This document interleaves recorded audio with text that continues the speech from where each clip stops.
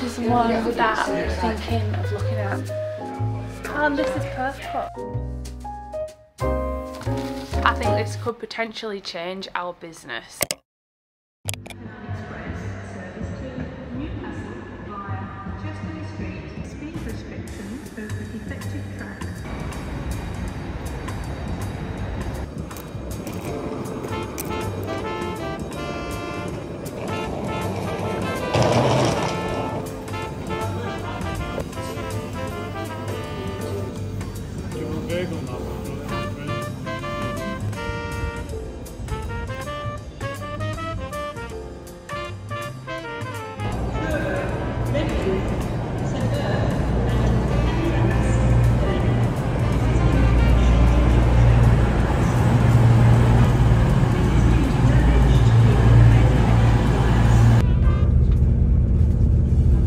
Hello guys, from a train on the way to Bristol from my studio. So I'm starting the vlog off a little bit different than usual, but if you keep up with the Small Business Diaries, you will know that we are in fact on the way to Bristol to go to Roland headquarters. I'm looking forward to this because if you've been watching the vlogs, I went to Barcelona and we went and visited Roland HQ, and it was more like a social media type of event that they invited me out on. We ended up falling in love with the big printers because we thought for our small business this would be like a great investment. However, I was still I'm on the fence about investing in such a huge machine and not knowing kind of too much about it. So I did mention this to Roland when we went in Barcelona, and then they invited me back out to their British HQ so we can pick their brains a little bit more, see the machines in action a little bit more, and kind of talk to them. So they've actually paid for this whole like travel to go and see them again, which is very exciting and I'm happy about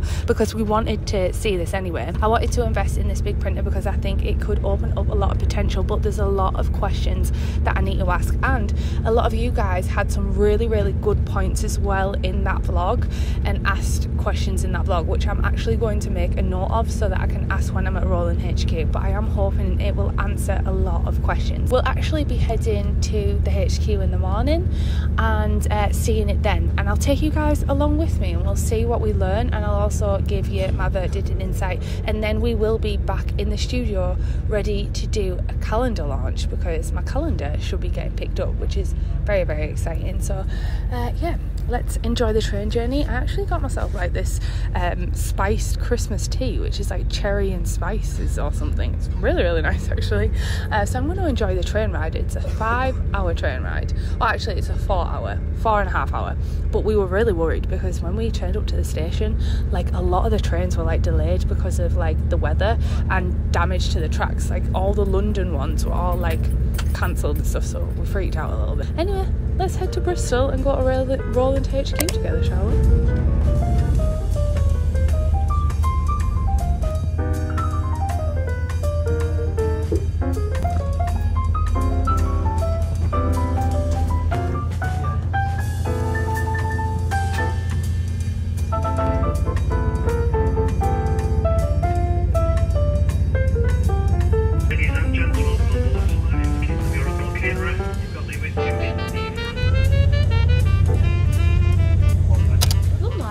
So it's very early in the morning and we are just getting ready to go. Anyway, now let's head off to Roland HQ. I'm very excited, but also a little bit apprehensive as well because there's a lot to think about with this. So yeah, I'm excited to see the printers and to know a little bit more in detail.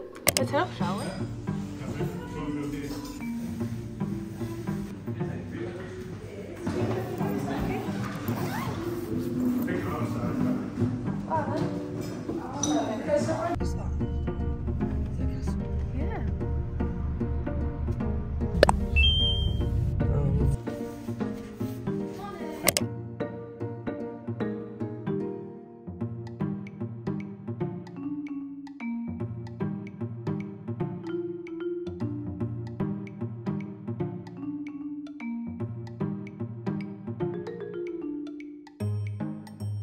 Whoa, look at this beastie machine here. Wow, you can do massive vinyl posters and like canvas and stuff. Oh, I thought that was big. Look at this massive flatbed printer. Holy smokes, have you ever seen anything so big? It was so great to come and try out the printers for myself. I didn't know what I had in mind when I first came, but I knew I wanted a slightly larger machine than the Versus Studio BN20 series. We've got to experiment with the printer themselves. This is one that I'm thinking of looking at. Oh, a decal. I love that and how it goes.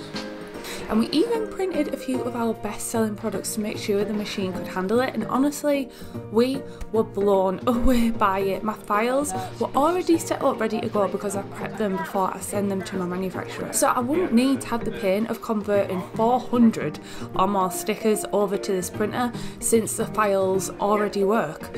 And the printer I was most excited about was the True Viz printer. They have a solvent printer of this which is cheaper, and it also needs drying time, but it's really great because it has like this roll thing that dries it and it like collects the print for you as you print in big sheets, and you just wait 24 hours for it to fully dry.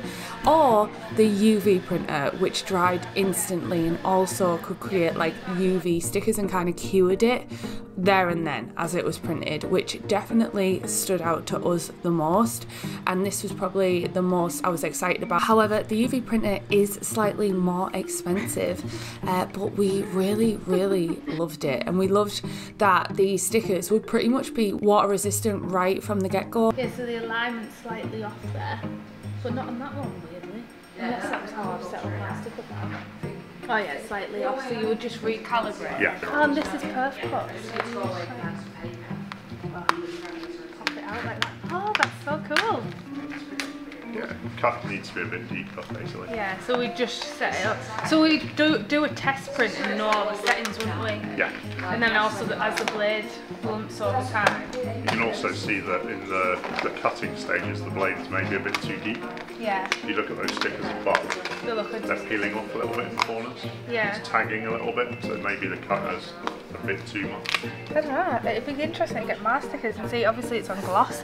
That setting's amazing.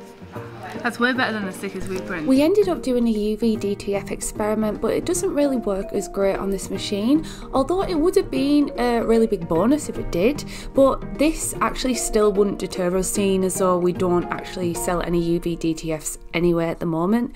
But after spending the day working with the machines and chatting to the technical team, we had a much better understanding about how we wanted to move forward, and it was time to head back into the studio. Good morning guys, we are back from Bristol, and today is actually our final day in the studio before we break up for Christmas. So we're actually doing a little mini party. We're only working half a day today. I'm just going to do a quick spread before Mike comes in, and also we've got like Rachel, my friend, coming, who's also self-employed, and she's moving into the studio.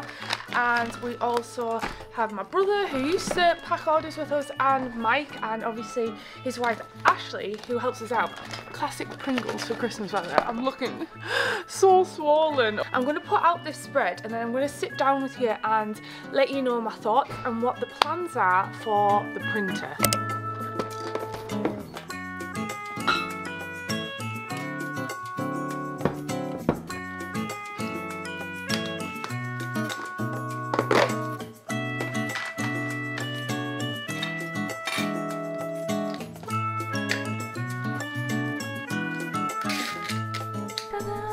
Little Christmas party spread. I've also done a little Christmas quiz for the pub, so I'm going to staple all these, and I've got like pens ready.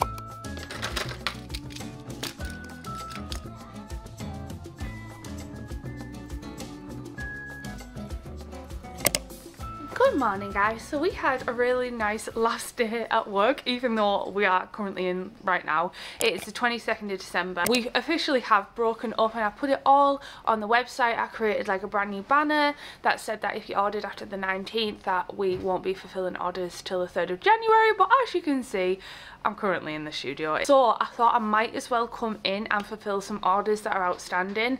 We managed to get it completely down to 0, which was great, but a lot of them are calendar orders, so we have actually asked for the post collection today. We're just going to fulfill them while we're here. It just like makes me feel better. I don't know. Technically we are broken up though, so if we don't get them done it's not the end of the world, because the people who place the orders will know that we're not fulfilling them till the 3rd of January onwards. I did want to finally talk to you about my decision about the Roland printers. So as you've seen, we were really excited with all the different printer options, but we still had our eye on the big VersaWorks Studio printer and the UV one in particular. When we were looking at it, we did see like the normal inkjet one, which did look really good. They're called solvent printers, I think they were called, and it still looks really good. However, we like the way that it like is like an instant curing, and I think we made a decision. We are now 85% sure that we want to actually invest in this printer, so I'm very excited for 2024 and what it has in store.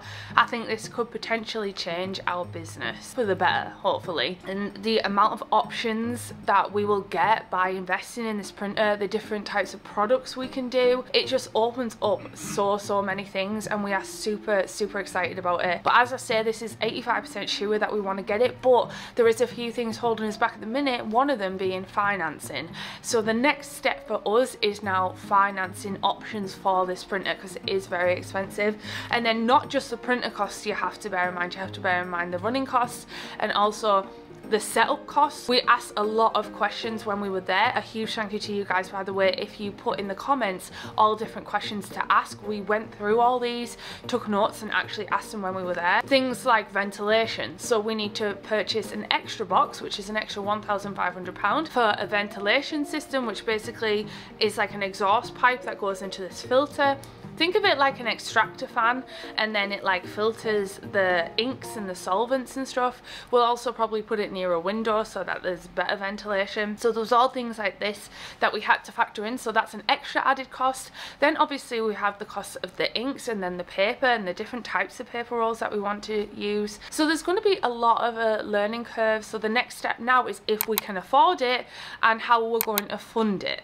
So that is the next step, which we will be doing in the new year. So I'm kind of glad it's come at this time, because we have the whole of Christmas to really ponder over it and think about it. Yeah, basically just rest, and then in the new year we'll be getting the ball rolling and kick-starting it. So I'm very excited to see what 2024 has in store for Katnipp. It's going to be very exciting if we do end up going for this printer. Like I say, we are pretty much 85% sure that we do actually want to invest in it now. When we went there and got to see our products in action, this is like a no-brainer for us. There's so many options we can do. It was really handy having Mike there as well, because we were like, oh my gosh, we could do this and this.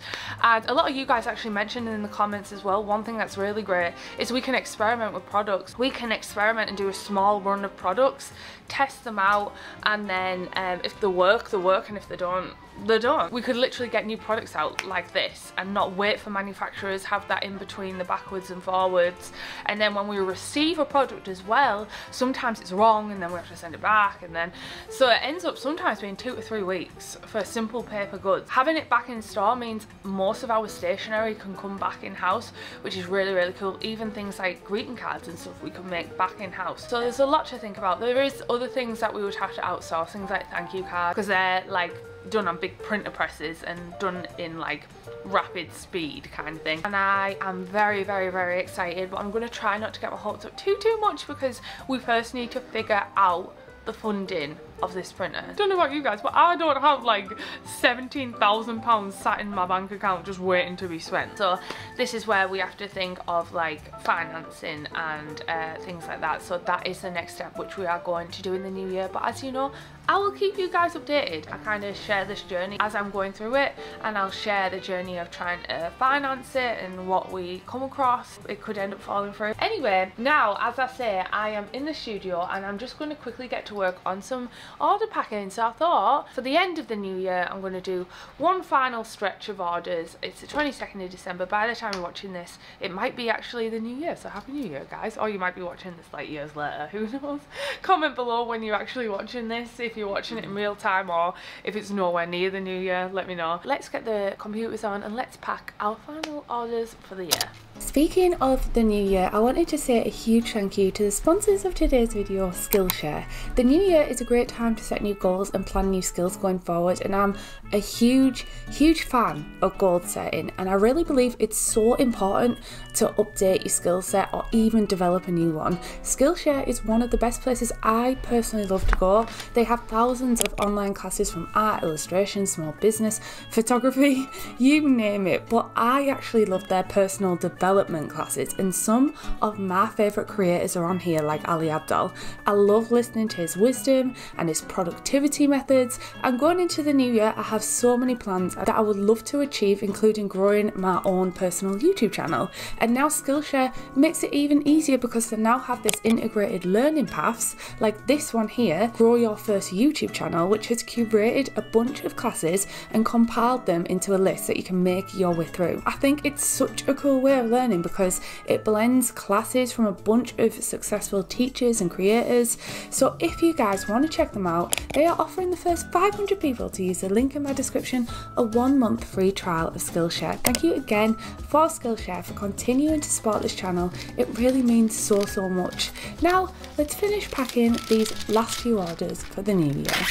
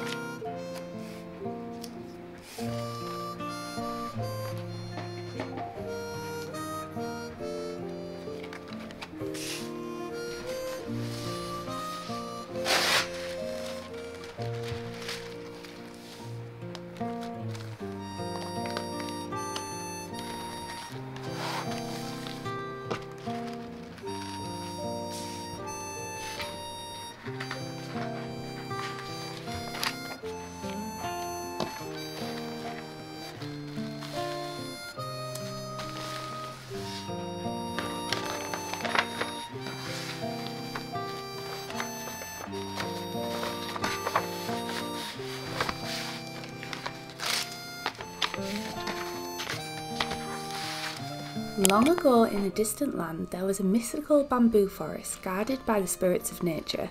Within this enchanted grove there existed a rare and magical species of bamboo that bore seeds of extraordinary power. These seeds were said to hold the potential to bring great fortune and prosperity to those who nurtured them with patience and care. Legend had it that the seeds of the bamboo possessed a unique quality. They required time, patience, and unwavering faith to sprout and grow.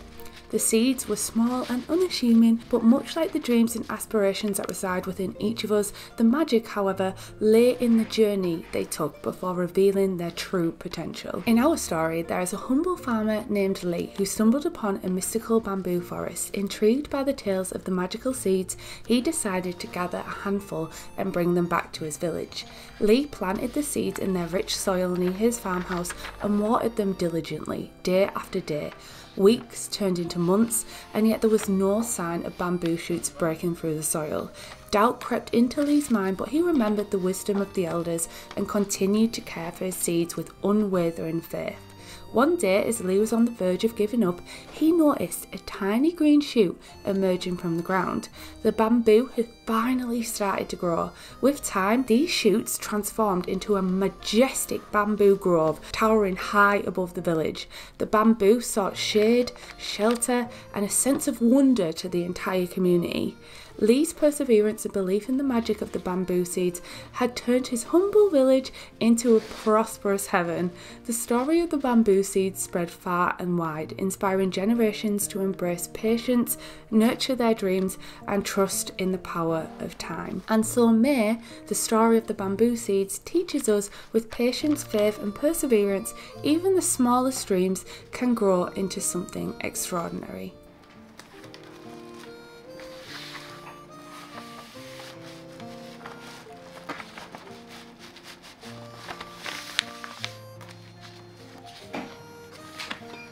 Once we drop it off at the collection window, so.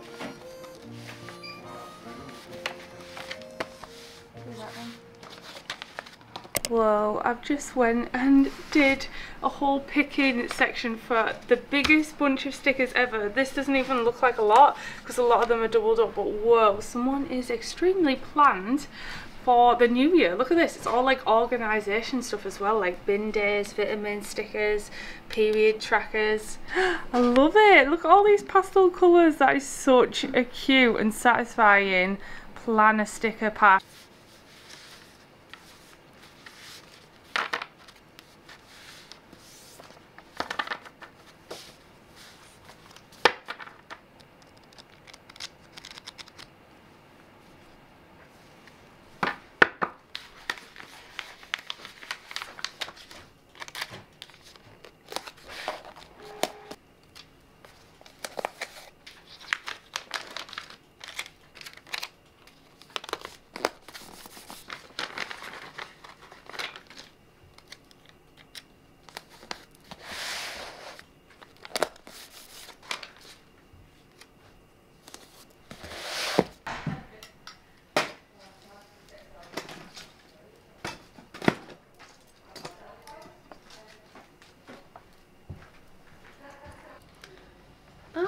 And that is a wrap, even though technically it was meant to be a wrap the other day, but I just wanted to get in just to do those orders. Couldn't believe that huge planner order. How cool is that? So prepared for the new year. Speaking of new year, I will see you in the next vlog where we will be planning our whole year ahead and definitely starting Q1 product making.